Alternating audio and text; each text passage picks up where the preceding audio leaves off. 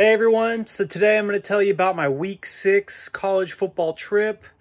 So I started off flying from Nashville to Raleigh-Durham International Airport late Wednesday night. I was coming back home to celebrate my dad's 60th birthday party, having a pig pickin'. My parents picked me up. We went back to Chapel Hill. So Thursday morning, my dad and I left around 12:30 for the ECU Temple game. We arrived to Greenville about 2:30 with stops included. So then we looked around for parking for about 30 minutes. We looked around. Finally, we found some street parking. It was free. Somebody had told us that it was free to park there. So we walked about half a mile to some of the tailgates around the area. And I've heard that this SPC lot at ECU is one of the wildest tailgates in the country. So my dad and we ended up checking it out.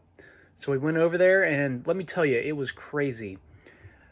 Everyone over there was really nice though, but it was extremely wild.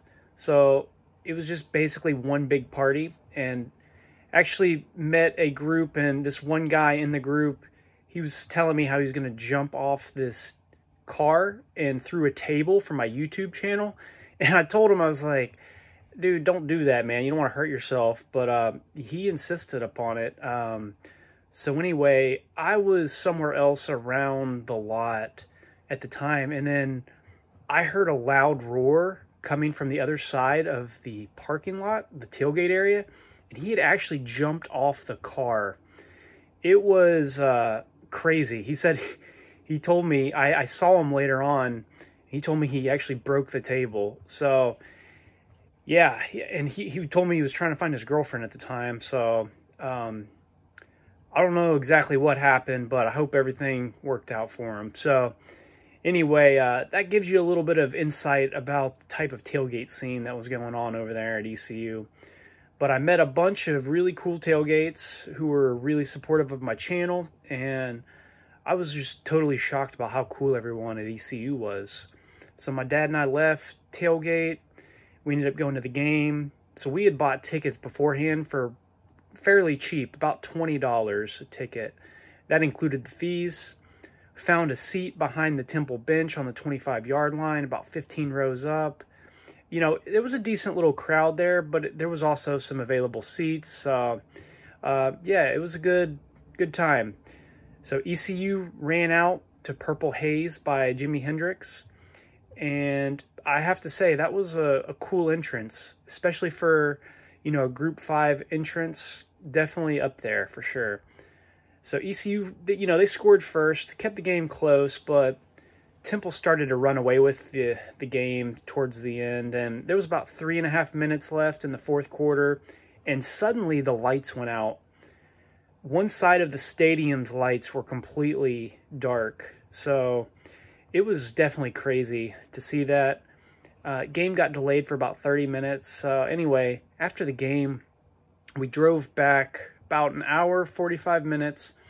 And then, so that Friday morning, we celebrated my dad's 60th birthday. We had the pig pickin'.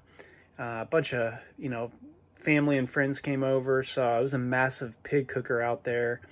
Definitely, it was just a fun time. And the food was very good. Randy did a great job cooking. He was crushing it. So the next day was Saturday. I went to my friend's wedding, and the wedding started around 4:30. So, you know, I went to the wedding, and I left after eating dinner. So it was a good wedding though, and definitely a time crunch. So I ended up driving back, and my parents ended up dropping me and my dad off for the Duke-Pittsburgh game, which started a little after 8. So yeah, it was perfect timing, but definitely very stressful. So temperature was about 55 degrees, little wind, and Duke was actually down 26-3, but they ended up scoring 27 unanswered points to make it 30-26, but Pitt ended up scoring a late fourth quarter touchdown somewhere around 38 seconds to go. And they eventually won the game. So my mom picked my dad and I up from the game. Then I spent Saturday at home just resting. and I got to spend some good quality time with my parents. And Monday morning flew back early to Nashville. Thank you for tuning in to week 6 of my college football journey.